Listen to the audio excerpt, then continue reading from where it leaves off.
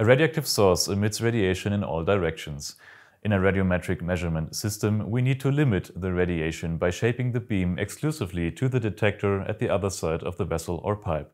This is also called collimation. The unneeded rest of the radiation must be attenuated to an unharmful level. To achieve this attenuation, a shield is used. Shield designs differ from application to application but consist overall of the same components. The housing of a shield protects the inside from mechanical damage or weather influences. It is filled with a shielding material which is lead for most of the cases. For applications which require higher amounts of radiation, a shield needs to have a stronger attenuation effect. To achieve this, we also use tungsten as a shielding material, which is 70% denser than lead.